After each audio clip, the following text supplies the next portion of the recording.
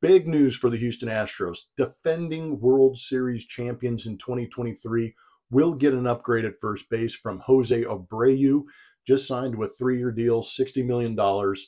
I know we love Yuli, and there's still the potential that Yuli comes back and becomes that utility player.